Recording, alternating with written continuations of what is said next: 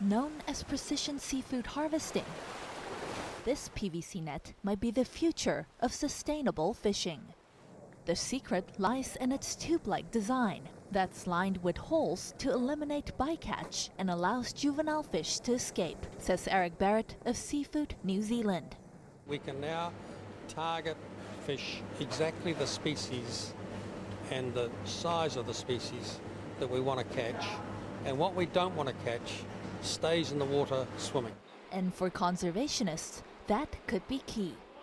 Industrial-scale fishing is widely blamed for the decline of several species, including sharks, dolphins, sea turtles, and birds.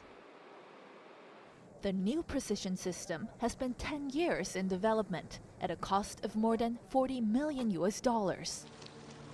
But according to Barrett, it's a small price to pay for technology that could revolutionize global commercial fishing. It's a very exciting innovation. I mean, for 150 years we've trawled fish and we've never changed.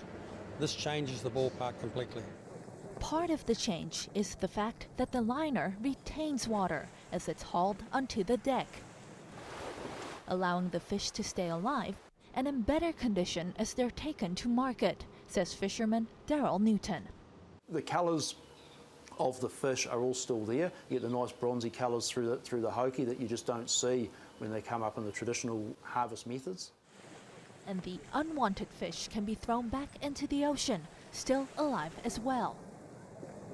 While the overall research project is still 4 years from completion, Barrett and his fellow investors are confident that precision seafood harvesting will eventually reel in enough attention to become the new norm in commercial fishing around the world.